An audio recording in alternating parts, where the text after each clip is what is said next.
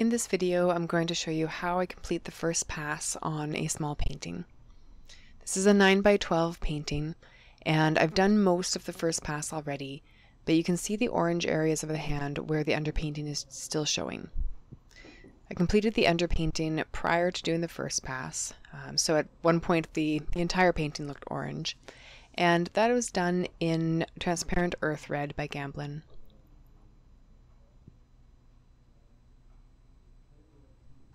On my palette in the lower half of the screen, you can see all of the colors that I've pre-mixed.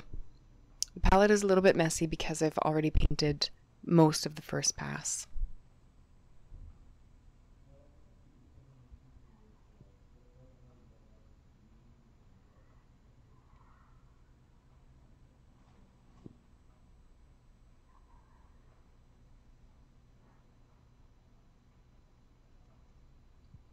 Throughout the first pass, I'm trying to balance productivity with accuracy.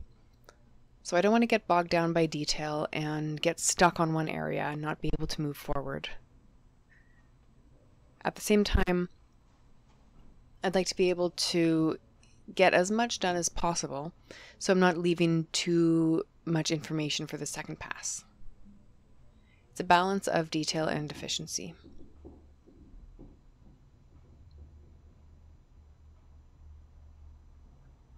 One of the reasons why I like to move through the first pass at a steady pace anyways, and I'm not saying quickly or slowly, but just at a pace that feels like I'm making progress, is because it's difficult sometimes to compare the colors that I'm adding when I'm contrasting them or comparing them to the vibrant underpainting. Everything that I add might look quite dull or quite gray. It's not necessarily too dull or gray, it's only in comparison to the vibrant underpainting.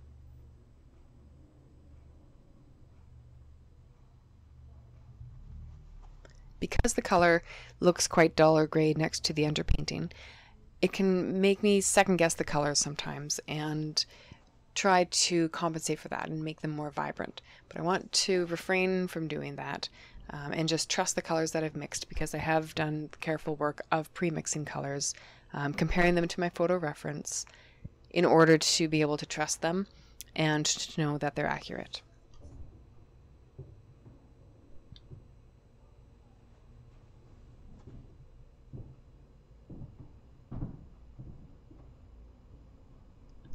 Once the underpainting is completely covered and the first pass is done, then I can reassess the color relationships and see if there's anything that needs a little bit more work or that I haven't done quite accurately.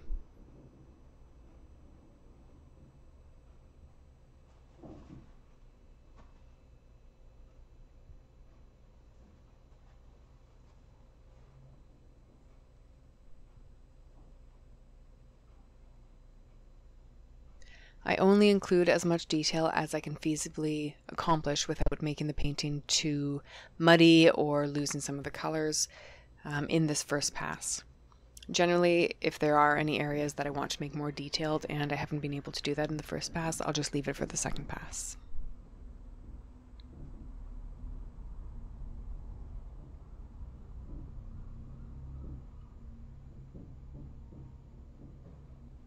You can see as I do this, I pick from my pre-mixed colors, but sometimes I will adjust those colors, either by mixing the pre-mixed colors together or by adding some of the pigments that are straight from the tube lined up at the top of my palette. I'll add some of those into the pre-mixed colors.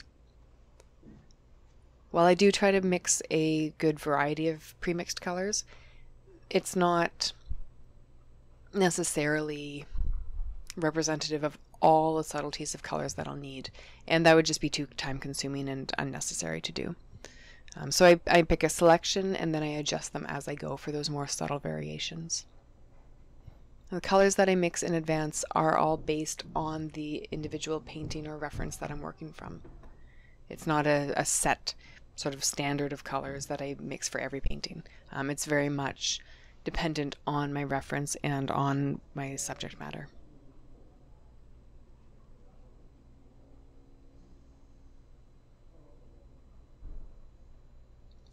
Typically, I'll try to use the biggest brush I can for a given area.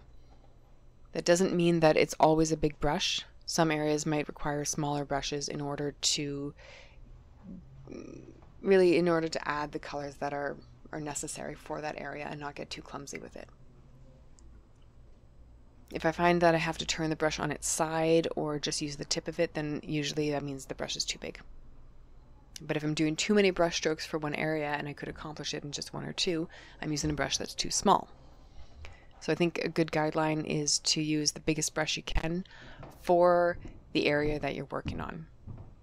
It should feel efficient, but not too clumsy.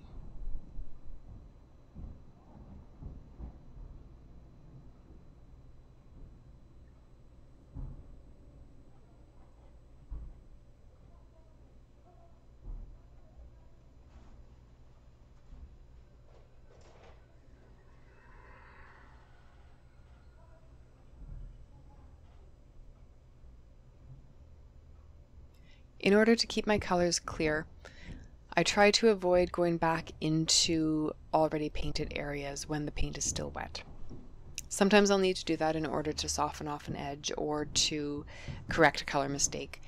But for the most part, I try to keep it fairly, I guess, separate.